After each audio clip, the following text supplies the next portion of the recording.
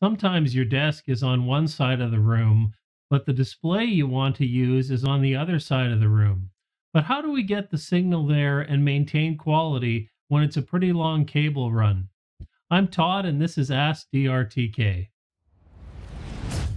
While you can purchase lengthy HDMI cables to get your signal to the device or display that you wish to use, sometimes a better choice might be to use an HDMI repeater. Let's take a look. There are many times when we may want to use a remote display. Could be for business applications, education, or even in a home theater. But once we get beyond 15 feet, we can run into issues where the signal degrades and it actually is possible to even damage components. And so there are a number of choices for dealing with this. We can use an active HDMI cable, which uses electronics and transformers essentially to boost the signal over a distance. We can also use a fiber optic cable, which has a converter on either end that allows you to run great distances, in some cases a couple hundred meters. Or we can use an HDMI repeater. And an HDMI repeater is essentially a signal booster that we can place in the middle of a cable run. And the way we do this is if, say, for example, we need to use 30 feet of cable, well, we might use a 10-foot cable from the original source, then install the repeater and finish up with a 20-foot cable. That way we don't exceed the 15-foot cable run, and we have the boosted signal that can travel an additional 20 feet. And with repeaters, they have various abilities to boost the signal, but most will get you between 30 and 40 feet of extra run. Today we're going to take a look at the Cable Matters HDMI repeater for HDMI 2.0. This repeater is capable of 4K up to 60 Hz resolution, and it's rated to go as far as 60 feet, although I usually try to keep it a little bit less than that depending on the quality of cable that's available. The repeater has a connection on either end, HDMI in and HDMI out, so you can see from the illustration that basically it just goes in line between your device and your display. And it also has an optional USB power source. HDMI by standard has a 5-volt power line included in it, and that is enough to power the repeater in my experience.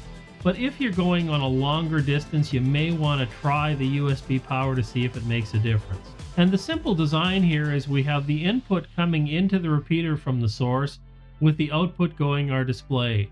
Note that direction matters. We can't go backwards with these. It doesn't work in both directions like a coupler because this is actually amplifying the signal.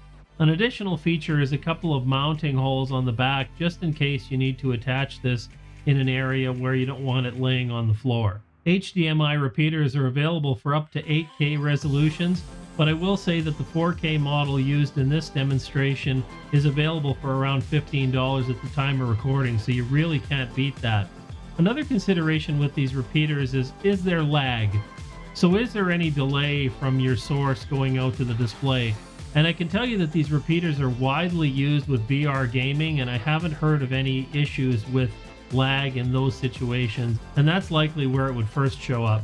Now, I wanted to include these images of the repeater itself with the HDMI input, output, optional USB power, as well as this picture beside a mouse, just to give you a sense of scale when we're talking about the size of these HDMI repeaters. If you're enjoying this video or you're finding it helpful, consider subscribing to the channel or smash that like button. It helps me understand the kinds of content you'd like to see, and it also really helps out the channel. Now I'm running some 4K video on the display behind me using the repeater, and here I've got about a 30-foot cable run from my computer by the time it gets to the display through the walls and everything else. So just to give you an idea of the kind of experience you can expect. So there's a bit of bokeh or background blur in this shot, but you can see that the video runs smooth. There's no stuttering or lag. And this again is pushing the repeater to the highest spec for which it's rated. So I think based on my testing, and I've been using this now for a few weeks, I can definitely recommend the Cable Matters HDMI 4K repeater. Using an HDMI repeater isn't the only option for getting your source signal to a remote display or projector, but for $15, the Cable Matters 4K HDMI repeater is a pretty solid option considering you may already have some HDMI cables around. I do hope you enjoyed this video, and I encourage you to check out our channel page for other content for distance learning, tech, and content creation. And check out the other video on the screen. Take care, everybody, and bye for now.